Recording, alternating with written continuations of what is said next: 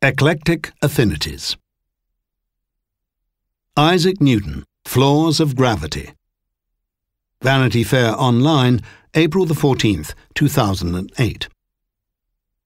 When I was a young boy at a Methodist boarding school in Cambridge, England, I used to try and drink as much water as I possibly could.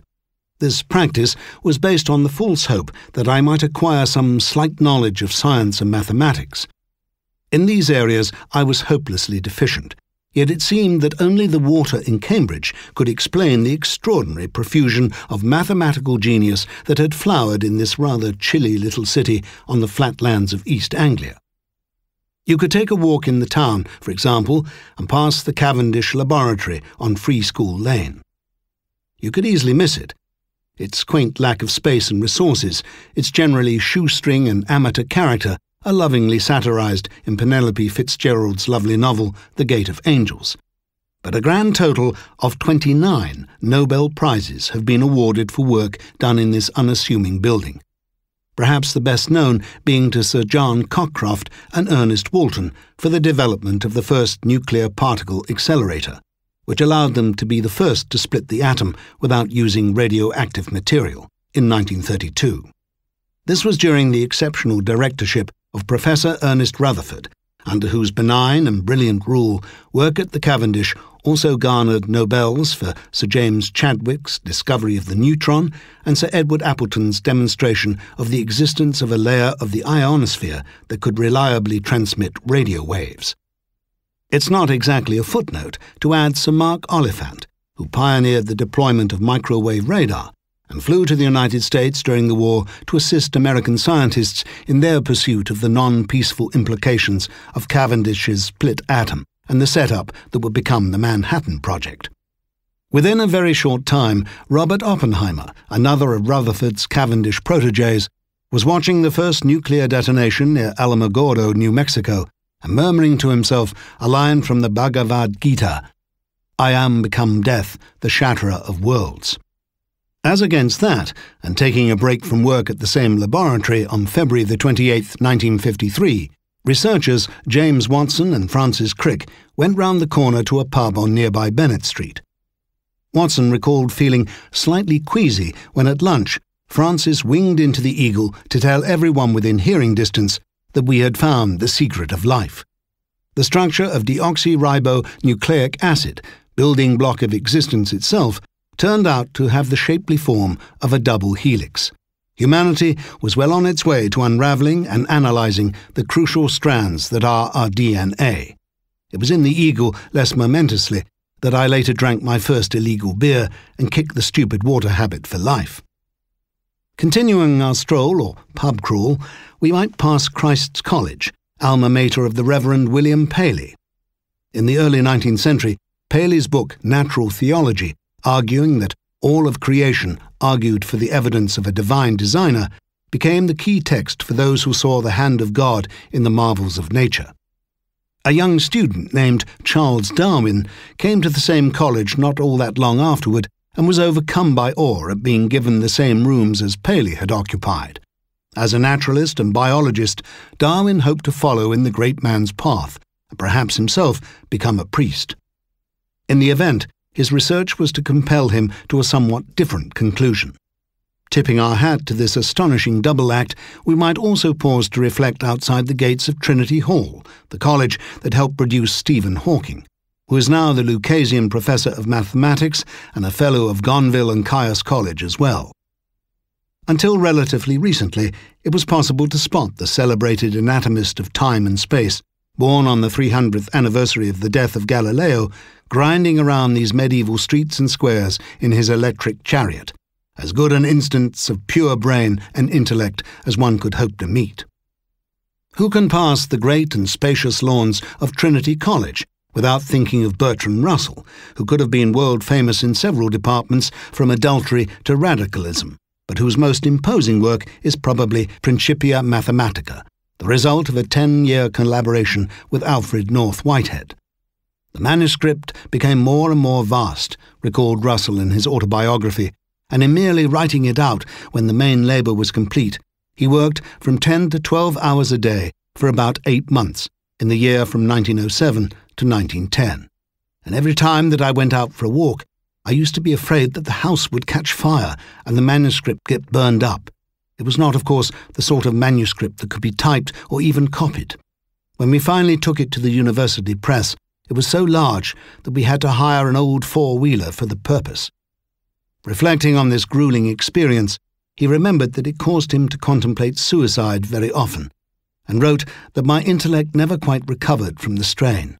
I have been ever since definitely less capable of dealing with difficult abstractions than I was before. This from the man who went on to produce A History of Western Philosophy. But to mention Trinity is also to summon the greatest figure of them all. The man who wrote the very first Principia Mathematica, who was Lucasian Professor of Mathematics more than 3 centuries before Hawking, and who, while the rest of the country was paralysed by fear of the Great Plague of 1665 to 66, revolutionised the world of natural philosophy. He gave the first proper treatment of the calculus. He split white light into its constituent colours. He began his exploration of universal gravity, and he was only 24 years of age. I'm quoting from Peter Ackroyd's new biography of Sir Isaac Newton, who did not, as legend has it, find his consciousness of the implications of gravity provoked by the fall of an apple. He was rather more meticulous than that in his researches, and like Madame Curie with radium, was unafraid to experiment on himself. In his eagerness to distinguish light from colour, he stared at the sun with one eye to discover the consequences. He was reckless of his own sight in the process, and had to spend 3 days in a darkened room in order to recuperate from the experience. Later, to test Descartes' theory that light pulsated as a pressure through the ether, he slid a large needle betwixt my eye and the bone, as near to the backside of my eye as I could. Single-minded to the point of obsession, he was attempting to alter the curve of his retina so he could observe the results, even at the risk of blinding himself. We tend to love anecdotes about apples and eurekas because they make scientific genius seem more human and more random. But that other great Cambridge denizen, Sir Leslie Stephen, was closer to the mark when he claimed genius was the capacity for taking trouble. Isaac Newton was one of the great workaholics of all time, as well as one of the great insomniacs. His industry and application made Bertrand Russell look like a slacker, and like Russell, he was morbidly afraid of fire among his papers and books, fire which did, in fact, more than once break out. When he decided that a reflecting telescope would be a better instrument than the conventional refracting model, he also decided to construct it himself. When asked where he had obtained the tools for this difficult task, he responded with a laugh that he had made the tools himself as well. He fashioned a parabolic mirror out of an alloy of tin and copper that he had himself evolved, smoothed and polished to a glass-like finish, and built a tube and mounting to house it. This 6-inch telescope had the same effectiveness as a 6-foot refracting version, because it removed the distortions of light that were caused by the use of lenses. In contrast with this clarity and purity, however, Newton spent much of his time dwelling in a self-generated fog of superstition and crankery. He believed in the lost art of alchemy, whereby base metals can be transmuted into gold, and the surviving locks of his hair show heavy traces of lead and mercury in his system, suggesting that he experimented upon himself in this fashion too. That would also help explain the fires in his room, since alchemists had to keep a furnace going at all times for their mad schemes. Not content with the narrow views of the philosopher's stone and the elixir of life, he thought that there was a kind of universal semen in the cosmos, and that the glowing tails of the comets he tracked through the sky contained replenishing matter vital for life on Earth. He was a religious crackpot who, according to Ackroyd, considered Catholics to be offspring of the whore of Rome. He was also consumed by arcane readings of the Book of Revelation and obsessed with the actual measurements of the Temple of Solomon. Newton elected to write his already difficult Principia Mathematica in Latin, boasting that this would make it even less accessible to the vulgar.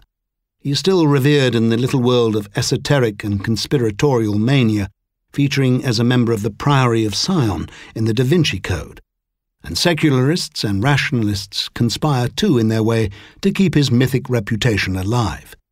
The beautiful mathematical bridge, which spans the River Cam at Queen's College, is still said to have been designed by Newton to stay in place without nails or screws or joints, and to be supported by gravitational force alone.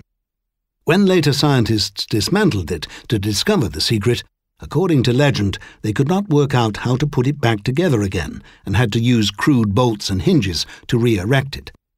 Newton died in 1727, and the bridge was not built until 1749, but rumours and fantasies are much stronger than fact. But then so are unscientific prejudices. Francis Crick didn't believe in God at all. He proposed having a brothel at his Cambridge college instead of a chapel. But he did follow the godly Newton in speculating that life had been seeded on Earth by a higher civilization. His double helix colleague, James Watson, has several times speculated, against all the evidence, that female people and people with too much melanin pigmentation are genetically programmed to underperform. Perhaps we shouldn't be too surprised at this. Joseph Priestley, the great Unitarian humanist and discoverer of oxygen, was wedded to a bogus theory of the chemistry of gases, wherein they burned into phlogiston, which he called a principle of inflammability. Alfred Russel Wallace, Darwin's great collaborator and perhaps even intellectual inspiration, was never happier than when attending spiritualist séances and marvelling at the appearance of ectoplasm. It may not be until we get to Albert Einstein that we find a true scientist who is also a sane and lucid person with a genial humanism as part of his world outlook, and even Einstein was soft on Stalin and the Soviet Union. We're inclined to forget that the word scientist itself was not in common use until 1834. Before that time, the rather finer title of natural philosopher was the Regnant One. Isaac Newton may have been a crank and a recluse and a religious bigot, and during his period as Master of the Royal Mint, an enthusiast for the hanging of forgers. However, the study of ancient thinkers and antique languages was second nature to him, and when he listed the 7 colours of the spectrum, having carefully separated these from their formerly all-enveloping white light, he did so by an analogy with the 7 notes of the musical scale. Any other conclusion, he felt, would violate the Pythagorean principle of harmony. He was probably wrong in this glimpse of the unified field theory that was to elude even Einstein, but one has to admire someone who would dare to be wrong in such a beautiful way. Not everything about Newton was so harmonious. He clearly hated women, may well have died a virgin, and was terrified of sex, and believed that the menstrual blood of whores possessed magical properties. Peter Ackroyd, one of England's premier writers, makes a mystery where none exists when he writes of Newton's obsession with crimson and the furnishing of his room entirely in that colour from the drapes to the cushions. There have been many explanations for this, he writes, including his study of optics, his preoccupation with alchemy, or his desire to assume a quasi-regal grandeur. I would have thought that an easier and more uterine explanation might present itself. The book I've been discussing is the 3rd volume in Ackroyd's Brief Lives series.